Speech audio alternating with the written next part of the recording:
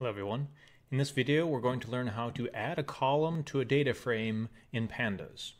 First we're just going to load in Pandas and a data set to use. And we're actually going to show three ways to do this. First we're going to show how to do it by direct column assignment.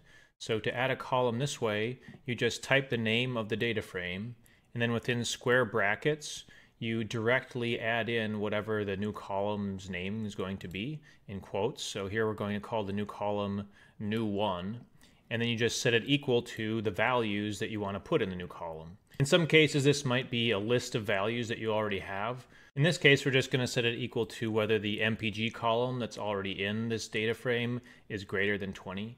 So we'll run that, and we see that the new column we made here, new1, has been added to the end of this data frame. Now you'll notice when we added a column this way, using the new column name as an index and then setting it equal to our new column, it added the column at the end. If we wanted to add the new column at a given index position instead of at the end, we can use the insert method on data frames to do that instead. So here, method 2, we're going to use .insert. So to do that, we're going to again take our data frame mtcars, but this time we're going to say we want to use the .insert method. And then we're just going to pass in some arguments here. The first argument is the index where we want to insert the new column. So we're going to insert it at index position 2. The next argument is the name, so we're going to call this new column new2. And then the last argument here is what we're going to insert, or the values. So again, we're just going to insert another logical column here. And when we run that, we see that the new2 column has been inserted at index position 2. So now we'll go over one final way that we could add new columns to a data frame.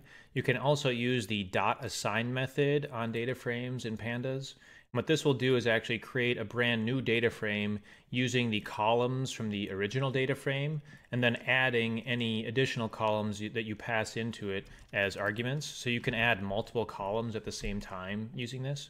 So we're going to say mtcars.assign, and then we're just passing in some new columns. So we're going to say we want the column new3 to be added, and it's going to equal this. And we also want the column new4 to be added, and it's going to be equal to this.